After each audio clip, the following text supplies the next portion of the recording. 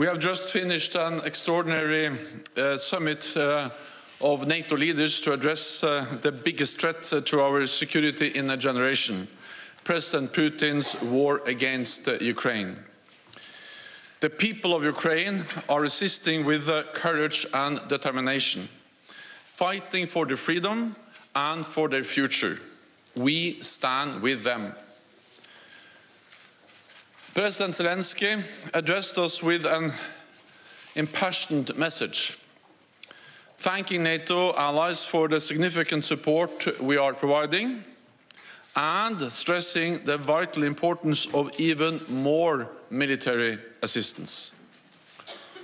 Today, NATO leaders agreed that we must and will provide further support to Ukraine.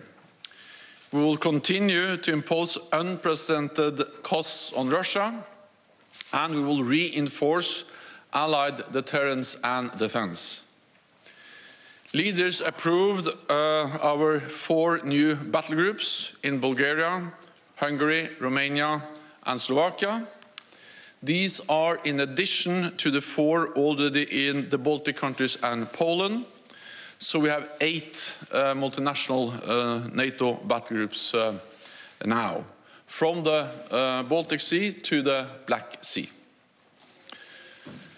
Across Europe, there are 100,000 US troops supporting NATO efforts, and European allies and Canada have also stepped up. We have 40,000 forces under direct NATO command, mostly in the eastern part of the alliance, backed by major air and naval power, including an unprecedented 5 carrier strike groups from the high north to the Mediterranean. Today, NATO leaders agreed to reset our deterrence and defense for the longer term, to face a new security reality. On land, we will have substantially more forces in the eastern part of the alliance at higher readiness, with more pre-positioned equipment and supplies.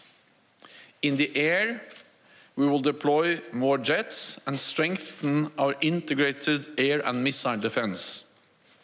At sea, we will have carrier strike groups, submarines, and significant numbers of combat ships on a persistent basis. We will also strengthen our cyber defenses and enhance our exercises, focusing on collective defense and interoperability. I expect we will decide on the details at our next summit in Madrid in June. Today, Allied leaders also agreed to provide further support to Ukraine, helping to uphold their fundamental right to self-defense. Allies are also equipping Ukraine with significant military supplies, including anti-tank and air defense systems and drones, which are proving highly effective, as well as substantial financial and humanitarian aid. Today, we agreed to do more, including cyber security assistance and equipment to help Ukraine protect against biological, chemical, radiological, and nuclear threats. This could include detection, protection, and medical supplies, as well as training for decontamination and crisis management. We are determined to do all we can to support Ukraine, and I welcome the concrete offers of assistance made by allies today. At the same time, we have a responsibility to ensure the conflict does not escalate further, because this would be even more dangerous and more devastating. Allies agreed that we must also increase our support for other partners at risk from Russia at risk from Russian threats and interference, including Georgia and Bosnia and Herzegovina.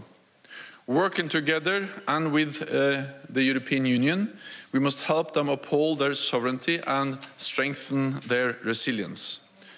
We also addressed Beijing's role in the crisis, Today, Allied leaders called on China to refrain from supporting Russia's war effort. China must not provide economic or military support for the Russian invasion. Instead, Beijing should use its significant influence on Russia and promote an immediate peaceful resolution. Allies also agree that Belarus must stop acting as an accomplice to Putin's invasion.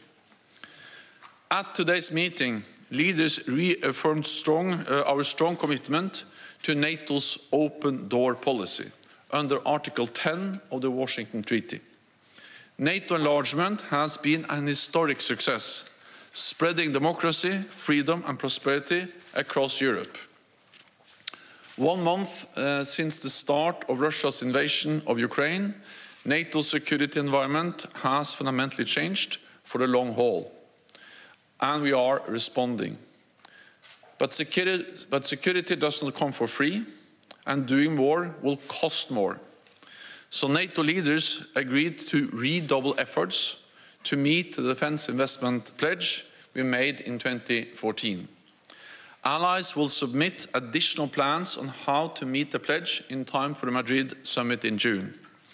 And I welcome that a number of allies today announced plans for significant increases in defense spending.